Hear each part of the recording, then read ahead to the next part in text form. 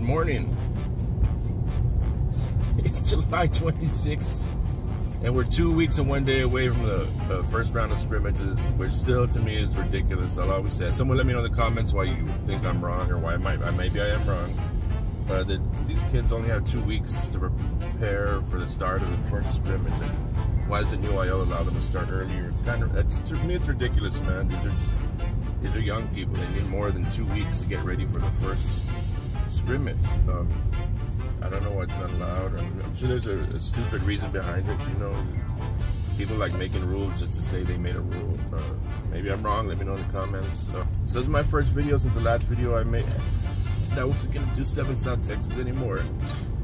I still don't know what I'm gonna do. I don't know. I think I am. You know, I had a friend call me after watching the video and give me advice. He says his stance is I'm going about it all wrong. Just clean up my act a little bit with the cursing, and then so I go after sponsors. And he already has a sponsor for him, at least one sponsor so far.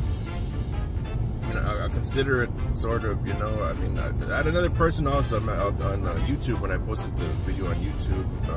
Basically, I'm summing it up, made a comment about you need to pick your lane, you know, and I know what he means. You know, sometimes I'm just legit, and then sometimes I'm a jackass just for the hell of starting controversy or getting people talking.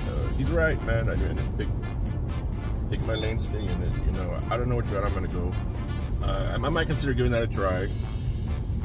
Just clean it up a little bit, watch the cursing, and watch the. Anyway, I don't know, man, but it's good advice from different people. You know, maybe I need to stay in my lane, whatever I decide my lane is.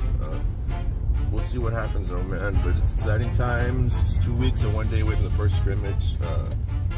Y'all have a good day.